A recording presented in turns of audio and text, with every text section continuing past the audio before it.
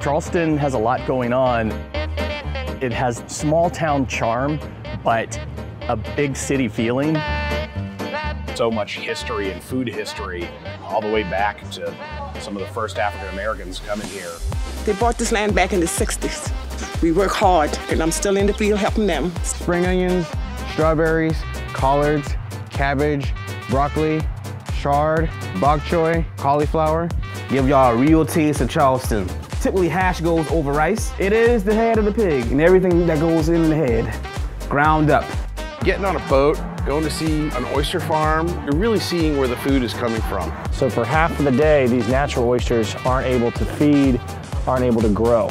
These cages, with the buoys down, they are constantly in the water column. So you're looking at 3 years or so to get a 3-inch oyster on a farm. In 9 months, they're 3 inches for sure and still pretty wall to wall.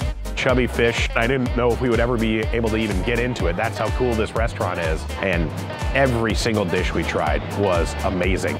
Our philosophy is procure the best ingredients possible that are all grown here and raised here and caught here locally, and treat them very simply. And that's what we do. Every day our menu changes.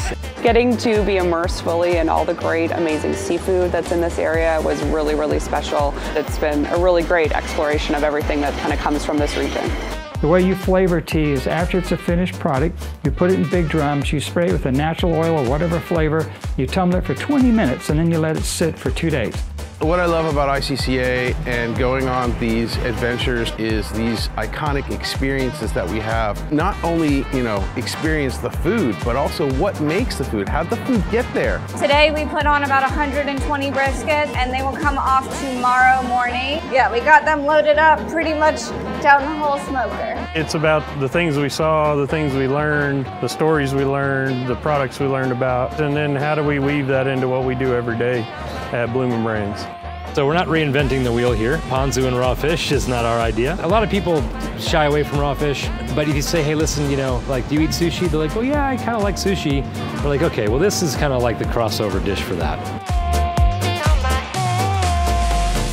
It's not just about telling the story, but it really is about getting a feel, a sense, and a taste of what a city and a region is all about.